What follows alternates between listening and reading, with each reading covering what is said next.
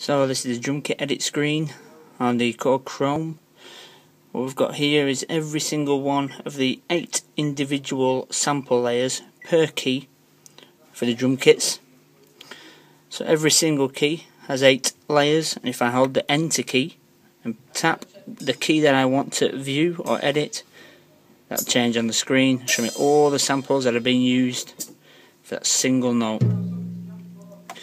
Every single note or sound that's being used can be modified individually at each sample level.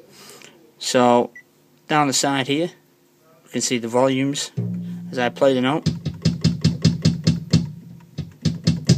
You can see that going up and switching between the different velocity layers this side. If I want to take a single part of that sound, so this sample for example here, I can then adjust its level if I want it to increase in volume when it gets to that point, or even decrease in volume. But as well as that, for each one of these sample layers I can go to sample parameter tab.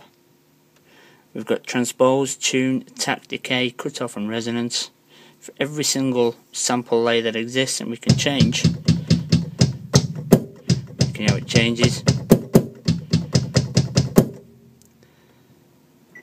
We've even got driver and EQs. You can change the low boost, EQ for every single sample that's used per note. There's absolutely loads available just to create the drum kit that you want.